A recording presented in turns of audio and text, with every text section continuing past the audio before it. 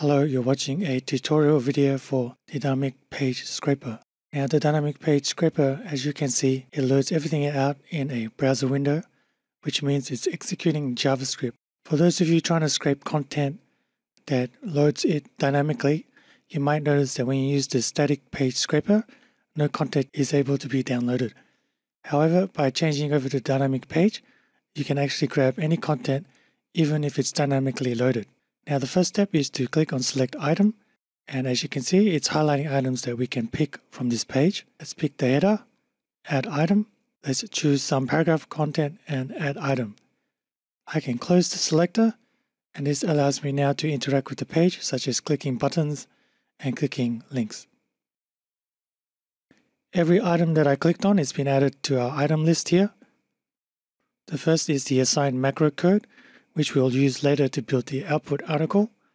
We have the selector, and we have the type of content it's finding, inner text by default.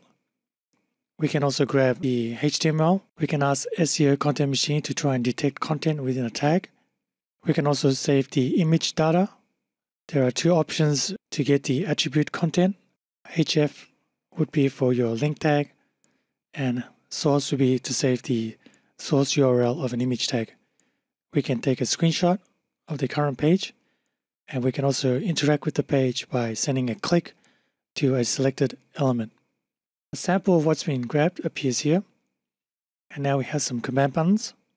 The first two are pretty simple, they just change the order that rules are run in. We can grab the parent container, which means based on this selector, grab its parent, which according to the Wikipedia is this selector refresh sample. With the selector, you can actually type in your selection manually, and when you click refresh sample, it will update this, and it will also update our macro code to match our selector. We have some filtering options, which I'll get back to in a second, and we can delete our macros here. Our macro code is where we build the output, place in our H1 and our paragraph content, and now we can see an output preview. We also see that same content as it were to be in a HTML browser. Going back up, I'm going to change this to inner HTML so we can get some styling. Now we have some links here. I want to remove the link but keep the text. As I scroll down, you'll see the filter section. So the first one is unwrap tags. I just want to unwrap all the anchor text tags. So that's done now, no more clickable links. The next thing I might be interested in is I see that every line isn't surrounded by any particular tag in general, and I want them to be surrounded by paragraph tags. So what I can actually do is go to the filter section, wrap in paragraph. For each line that's been found, if it's under a certain character length, I can remove it. I can choose to remove lines based on whether they're using certain words. I can keep lines that use a word. I can also process each line using regex to find and replace text. I'm going to click Save. You can see in the preview it's added the P, and if I go down to my output preview, now each line is in its own paragraph. Now I notice that there are subtags which I don't want, so let's go and remove them. So they've been removed. My original title, and I can actually type in the macro code box here, the text that I want to include in my output. So now it's in the H1 format. Here I notice that there's the word radio. Maybe in this example, I want to replace every instance of the word radio with bucket.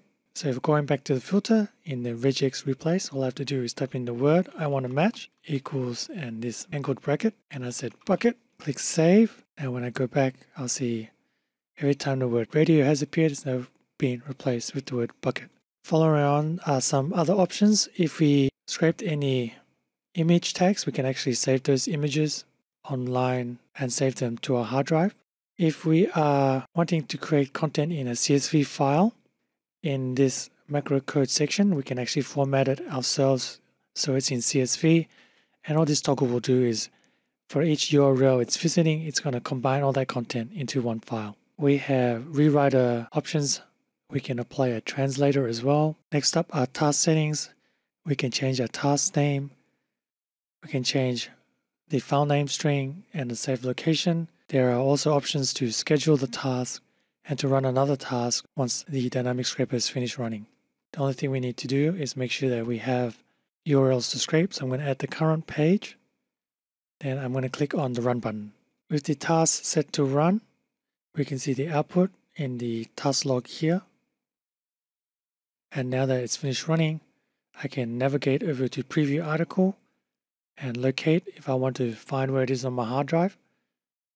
Clicking on preview, we can see our downloaded content in this preview section.